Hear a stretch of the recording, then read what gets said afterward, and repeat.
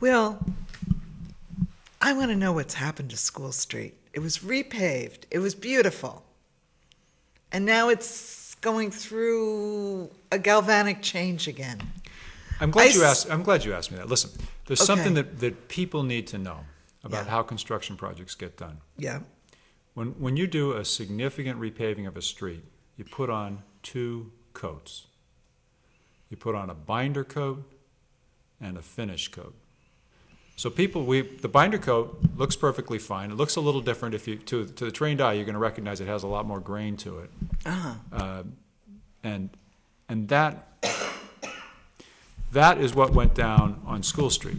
Is a binder coat, and it's very common and sort of good practice to put down a binder coat and then do your last trenches, a few additional things, cut the binder coat clean, fill it clean, and then go over with the finish coat.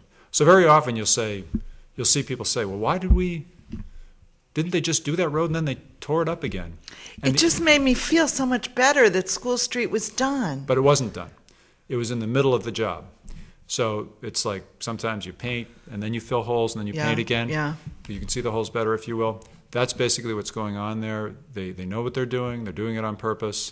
And when you'll see a final coat. Do they really know what they're doing? Well, they're doing the best they can.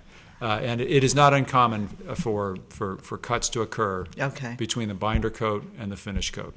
And so you'll see that all the time. And I've often had people come to me and say, what are they doing? Didn't they just pave that? They're cutting it?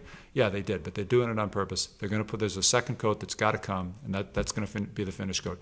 So last year they did binder coats on Beach Street. They did binder coats on School Street. And there's still some things being tuned up on both those streets. And then you'll see finish coats go down in this construction season.